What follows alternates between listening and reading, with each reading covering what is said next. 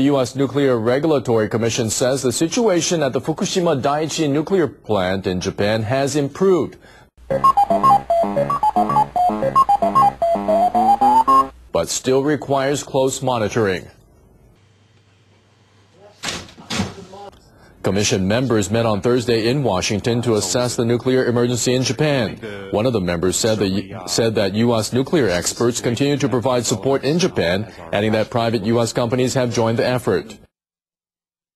They also discussed how to deal with possible loss of external power at nuclear plants in the U.S.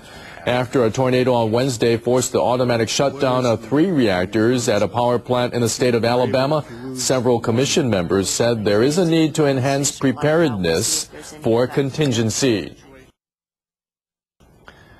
The commission members will meet again on May 12th and issue a short-term report on the Fukushima plant. The president of Tokyo Electric Power Company has promised quick and fair compensation for losses caused by the crisis at the Fukushima Daiichi Nuclear Plant.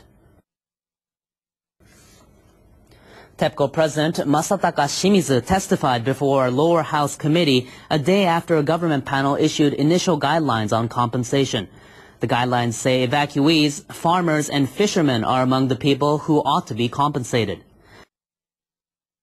He said TEPCO will calculate damages and work out how to pay them in line with the guidelines.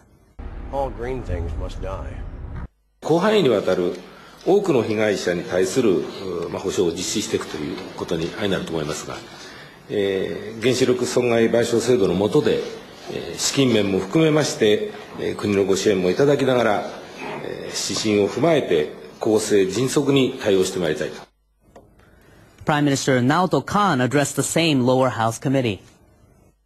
的確な保障がきちんと実行されるように政府としても最終的な責任は自分たちにもあるというそういう観点でフォローしてまいりたいとこのように思っております。